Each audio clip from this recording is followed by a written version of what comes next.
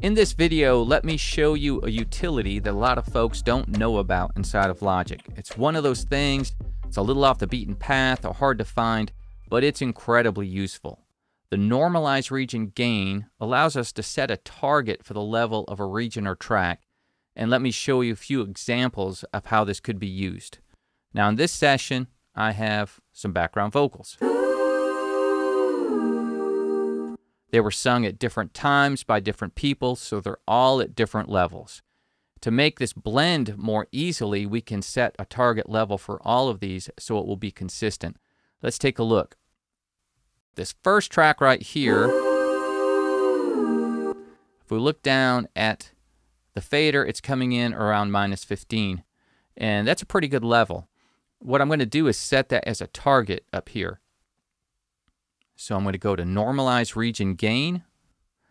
Instead of collective, I want this to be an individual track, and I'm going to set -15 for my target, hit return, and hit return again.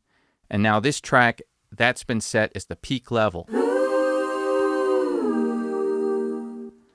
If I want all of these to be the same now, I can do the same thing for these. So I'm going to grab all of them and Control-Option-G opens up the same thing. Individual tracks, the peak, -15, I'm going to apply. And now all of these are going to come in at a consistent level. And of course I can use my faders to blend when I want things to be quieter, but they're now at a consistent gain. If we look down here, we've added 5 dB to this one to make it that way. Here we've added close to 3, just a little bit to this one. So we've got a real consistent level going through all of our background vocals.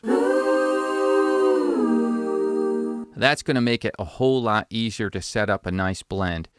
Now if we go to the track stack or the aux that we have all of these going into, the other thing this will allow is for our compressor to be hit at a consistent level from all of these tracks. Rather than one being extremely loud and hitting the compressor hard and other ones being quiet, we're now hitting it across the board pretty consistently. That should help glue them together pretty well. All right, so that's one example. I've got all of these tracks. I want them to be at consistent gains, so I've set up my Normalize Gain utility to do that for me. Another example might be a drum loop. Let me mute the background vocals. Now if we look at the fader down here, this is hitting pretty hot, as most loops do. I've got on pre-fader metering, so it's going to show us the clip gain, the gain of this particular loop. And I can use the same thing here, Control-Option-G, open it up, and in this case, why don't I set it at -7, hit return again. You can see the audio is much lower. And I might be able to use this more easily inside of a track so I'm not clipping. And you can see over here, it subtracted 7 dB to get us there. So that's a quick way to do that. We might also use this in a drum kit with our toms. Let's listen to these for a moment. I'll solo them.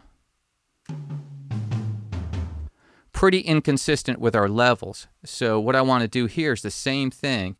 I want to make these blend together better. Control-Option-G. And in this case, I'll hit -5. Hit apply. And now our toms are more consistent.